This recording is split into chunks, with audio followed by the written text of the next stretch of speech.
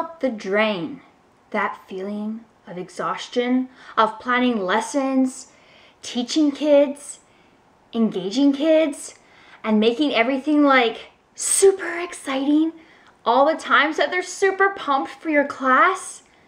You're all like, hello? Hello? Idea? Are you there? I only have like hundreds of kids to teach and lots of lessons to plan. Sometimes after all that we do as teachers, getting an idea for an art project at times can be difficult. Today, I'm going to talk about some places where you can get ideas for what to teach your students to get some of the stress out of the way.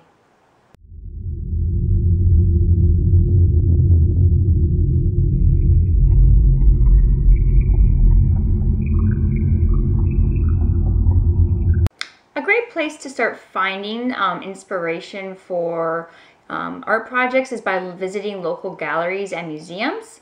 You can Google what galleries are in your area.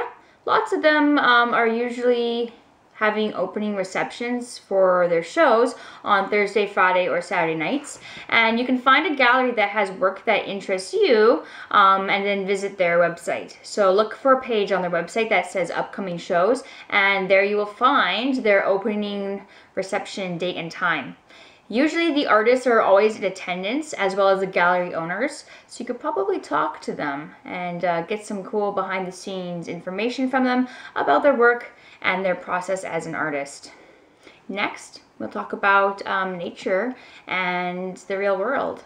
And there you can find a lot of cool ideas. So think about what the kids are doing right now and some of the stuff they like. Usually you'll see them bring that stuff to school and hear them talk about it. For example, Fortnite and Unicorn. Anything like that is like really hot amongst the upper elementary and middle school group right now, but that could very well change.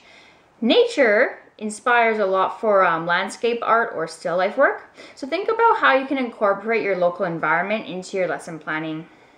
Next, another great place you can find information is on Instagram, because Instagram is a hot place to find awesome art teachers. So you can also follow the hashtag art teachers of TPT to find great art teachers that are posting art projects and ideas. And then you can also follow me on Instagram at Ms. Artastic to see some of the art projects and ideas that I post on my account. Of course, Pinterest is also an option, because who doesn't love Pinterest? I'm not sure if I really need to explain, but if you don't have Pinterest, you are kind of missing out on a lot, because Pinterest essentially is a search engine, and so you should treat it like one. So type in a project or idea, or project idea of what you want for a certain either grade group, and then it will search and bring up images and links to literally like hundreds of ideas for art projects in the classroom. For example, try typing in Earth Day art projects or elementary art projects or perspective art projects and see what happens. Children's books offer great ideas, and you can look at a picture book and get a lot of inspiration for projects either through the message that the book is conveying or the illustrations in that book. And it's a great way to actually pair a read aloud with some art in the classroom. You can also look at teacherspayteachers.com for ideas.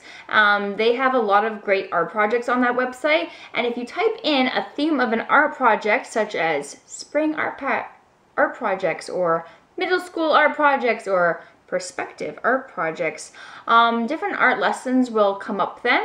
And the benefit of using TPT is that these lessons come completely prepped with all the handouts, visuals, and even sometimes they include rubrics and lesson plans. Essentially, everything that you need to teach a lesson successfully. And like, this will save you a ton of time. That way you can get back to enjoying the finer parts of life. Last, let me see. Take a look at published book ideas to keep your on your shelf in your classroom. There are many book publishers that create art ideas for kids, and I'm sure Amazon and your local bookstore can totally like send you to the right spot to take a look at some of the cool current and popular books there. Try out these suggestions and see what works best for you. You never know what might spark a new stroke of inspiration or a new idea, or what might bring back the energy in to your teaching. Comment star! I want to know what your favorite tool or place is to get inspiration for your art projects in your classroom. Please leave your response in the comments section below the video. And you might be featured as my comment star in a future video where I post both your comment and username. Like this video and click the little bell up in the top to receive notifications when new episodes arrive. As well, please subscribe to this Artastic channel. For more art tutorials, head on over to my blog at msartastic.com, or you can head on over to my art teacher resource store on teacherspayteachers.com, and there I have tons and tons of art projects and art resources for teachers. For more behind the scenes footage, please follow me on Instagram at msartastic. See you next time.